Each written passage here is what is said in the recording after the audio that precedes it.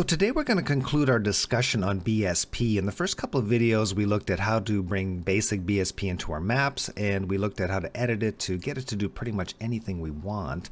So we're almost ready to start building our maps, and the last thing we probably want to do is put on some materials. Just because, well, for a few different reasons. If we open up this here project and we go into that content example that we downloaded, basically we're going to look at that map that shows how Epic iterates their maps, and indeed that's the way most professional level designers iterate their maps. And if we go into that and we have a quick look, we can see that in their first iteration, okay, if we just go in here, they don't use just that standard sort of dev texture, that checkerboard gray. They've added a few different custom ones here just to kind of liven it up a little bit.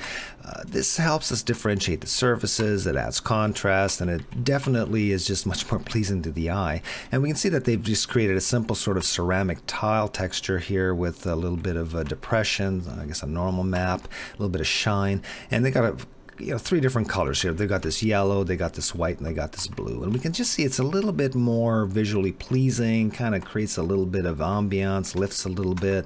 And let's face it, it's fun to apply materials, so that's part of it too. But it kind of just looks much nicer, right, as a first pass. And it makes it a little bit more easier to play and to visualize. So if we just jump out of here real quick, and let's just go into a map that I created before. That's just YouTube Project 1. To illustrate a point, when we drag in some BSP, the editor by default adds this sort of dev texture kind of checkerboard, right? So if we go up to our modes menu and we go into geometry and you drag in a box, you can see it puts that on there. It's kind of that gray texture, kind of checkerboard look. And you can build your basic BSP map out of that, no problem. If you don't want to go any farther than that, go ahead, you're ready to start mapping your layouts. But to my eye, like we can see a little bit of architecture here that I built, and it's got a little bit of trim detail, a kind of a cornice and a kind of a frame. And just by simply slapping on a few materials on here, we can make this look much better. And it's just a little bit more easy to stomach. Now I'm not going to get, I'll show how I'm applying these materials in more detail. But we can see just really quick here, just by spending 2 seconds, we can totally liven this up, and this is going to be much nicer to present to your your production team, if you will, or if you're developing for yourself. But see how much nicer this is. Just takes a second, and we can see how that totally comes to life now. So there is some value to applying materials, and that's why I thought it'd be nice to have sort of a simple material application video on this to really take us to the final stage of adding our BSP, and then we can start blocking up our maps. Alright, so let's just get out of here for now. Let's delete this. Let's make sure we don't have any materials selected. And I just want to come up here, so I'm just going to come out to there. Alright, let's actually go into our root folder content. Okay, so there we are. So when I created this map, I did include the starter content, which is here. Now, if we go up to our modes menu and drag in a box, again, we can see that it just puts that checkerboard in there. And what we want to do is be able to apply some materials on there, easy enough, right? So if we do have the starter content, we're just going to go into the starter content here, and then click that materials folder, and there we have them here. There's quite a few in here. We can mess around with them. I do think a video on materials is going to be needed because it's so important, but we're just going to kind of scratch the surface a little bit more than we did in our introduction video. Now, you don't have to select anything to add a material. What you want to do is get into that material folder where you have some, or go to your custom ones, whatever. Here we're in the content one. Just left mouse button and drag it onto whatever material surface you want, and then release the mouse button, and then it just puts it on like that. So fast and easy. But like everything else in Unreal 4, there's more than one way to do things. So this is one way. So, again, if we just want to put this brick one on there, just drag it over and drop it on there, and it's done. Now, what if we want to grab a bunch of surfaces? Well, we can do it this way too. We can grab a surface and then drag that on there as well. So that's another way. But what if we want to grab all the surfaces? Well, grab one surface, Shift B for Bravo, Shift B grabs all the surfaces of that box. Then we can just grab that texture, slap it on there, and it does it on all sides. So that's one way we can add materials to the faces of our BSP brushes. Another way we can do it too is if we just expand this so we can see it a little bit better, and say we grab that face there, we can grab one of these materials here, left mouse button, keep the mouse button down, drag it over, and we can plop it in this box here, and it's given us that green border which tells us that's a good connection. So we'll just release that there, and then it puts the material on there as well. And similarly, we can grab more than one face, Shift B, whoops, select one face, Shift B, There we go, got them all selected. We can grab, say, this cobblestone, we can drag it into this box here, release it, and then it puts it on there as well. So that's the second way of adding material. Now the third way we can add a material, we just have to make sure we're out of this and we don't have anything selected, is if we pre-select our material. So here we are back in our material folder. Say we'll pre-select this one. If we pre-select the material and then drag in our geometry, it will also apply it like so. So that's the third way you can apply materials. Now what if we want to have some control over the sizing and the editing of that material? Well, easy enough to do. Let's just select this box and delete it. I'll deselect everything, just bring in another box with that depth texture. There it is there. And let's go ahead and apply this material onto this face here. So it's just this brick. And there we see it there. So let's select that face. And then we've got these controls here where we can manipulate this material here. So the first two controls are pan. So whether we want to move it left or right or up and down, we just toggle that left and right here, up and down here. And then these are our increments. So for example, if we want to move it over, if we look in our render window, there's it moving 1/64th. If we want slightly more finer adjustment, we can go there, or a more coarse adjustment. And similarly, if we want to go to the left, we just toggle that. And then up and down, same thing, right? And this would be up. And we can put in custom values here. So if we want to say come up just one, put one in, hit enter, and then we can see it jumped up. We've also got these rotate tools. See, it's got 45 built in. And if we want to go the other way, we just toggle this the other way. And I guess that'd be good if you had a roof line or something, and then we can go 90 there. Or we can go customs, I don't know, say 24, hit enter, and then we could do that as well. Let's go undo. Flipping is just like a mirror image of it. Because this is symmetrical, it's not going to show very well. But okay, for example, if we mirror it horizontally, we can see the grime jumping around. But so that's another way we can flip those UVs. And then here, of course, we can scale it. So if we go 3, say, or 3, and we have a really big brush, 3, we can scale that by hitting apply, and then we see it scaled it. So that's simple. And really, with this starter content, with these 3 simple materials here, you can start really laying out your level, and away you go. So that'll conclude it for the BSP, for putting it into our maps, editing it, and then adding some basic materials. So let's take a look at a really quick look. I may emphasize on creating some custom materials. Let's say you just cannot stand any of these and you just desperately want to make some of your own simple ones.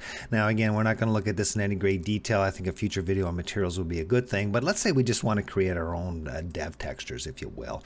I'm going to just fly through this, but you can follow along real quick. So I'm going to start off by just creating a folder, and I'm going to call it Tom Material 1.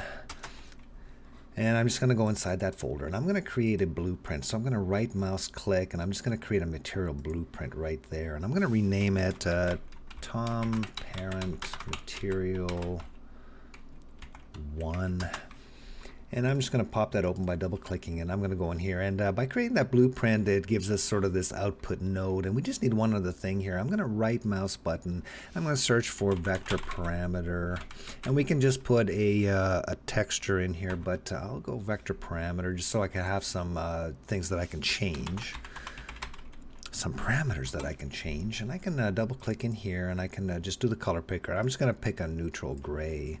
I'm going to hit OK, and all we need to do is wire this up. So left mouse button, drag into the base color. There we have it there, and we're going to hit save. And now we've got our first dev texture. It's just going to be a neutral gray. What I'm going to do is create some material instances here. So we'll just do this real quick, and we'll call this Tom Color 1.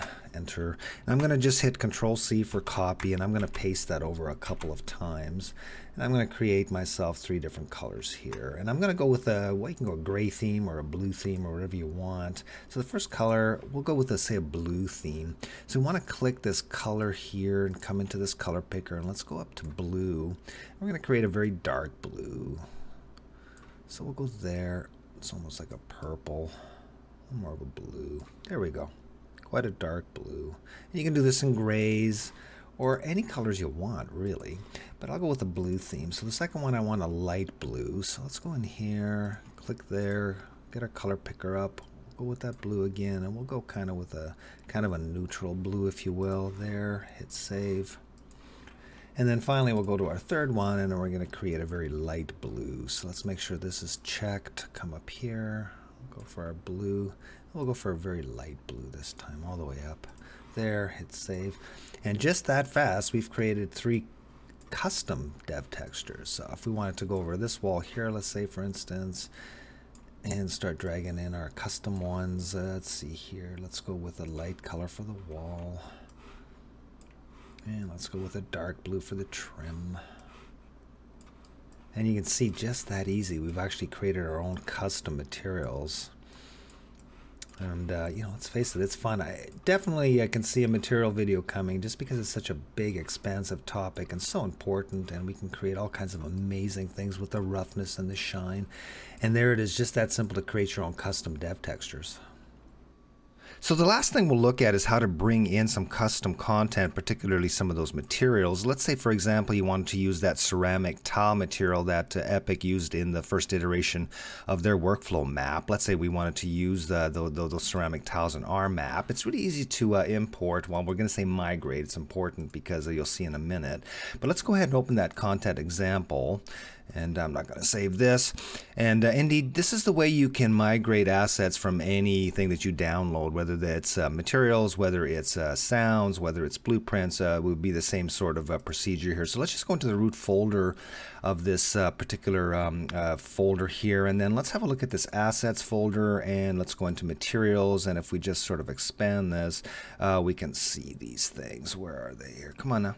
Okay, there we are. And we can see the tiles here, and I just happen to know that this is the parent. If you hover over, you can see the flat. It says material, and then these are the material instances. So we're going to grab all 4 of these. So we're just going to left click, hold down control, and let's left click all of these.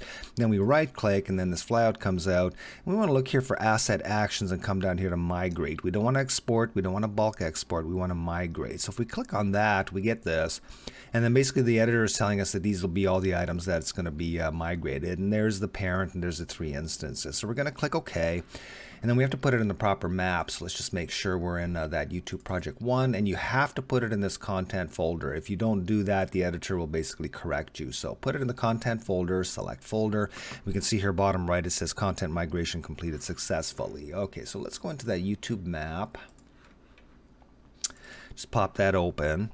And just one caveat is that the way these materials are wired, particularly the ceramic tile ones, you can't edit them, unfortunately. They're just not wired to do that. But let's go into the root folder, and we can see it creates this assets folder. So if we double click and double click, here we have them here. And they're kind of odd, as I said. So if we, for example, bring in a box, well, let's bring in 3 boxes, and then we can show all the colors. So there they are. Whoops, there they are there. Wow, we wanted it to go there. There we are. All right, so let's click that, Shift B, and then we can just drag that on there. Let's click this one, Shift B, we'll drag the yellow, and then we'll click this, and we'll Shift B, and then we'll grab the blue. But here's the problem, and it's a bit of a drawback, but oops.